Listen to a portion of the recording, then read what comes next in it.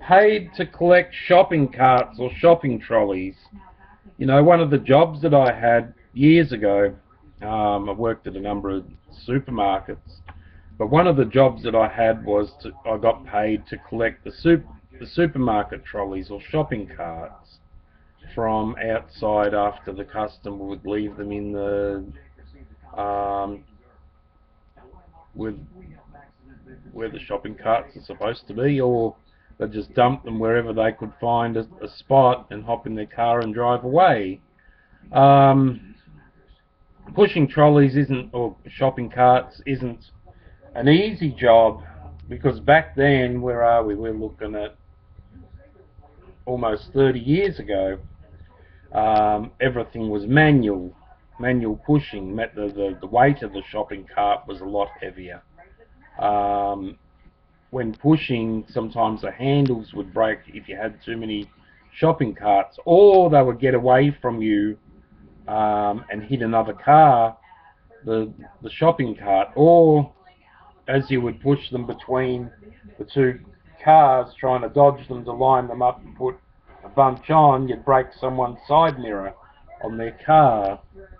Um, it was a hard job collecting trolleys, and you have to be fit. Sometimes I was exhausted. You know, you'd be doing 8 hours in busy supermarkets, or running outside, inside with shopping carts or shopping trolleys, putting them in and out all day. Busy supermarket it was, and you know, by the time you got home, you were just exhausted from all that running, walking, and standing on your toes while pushing these trolleys up a hill. Um, but other people had done it previously before me.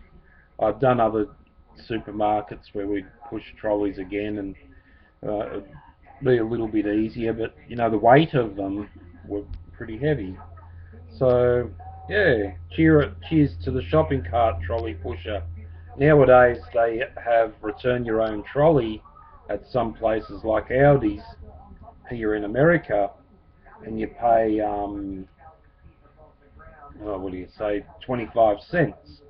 I think in Australia, to get an Audi's trolley, you're paying $1 to put into the little slot there to get a trolley. So it's more expensive to get a trolley.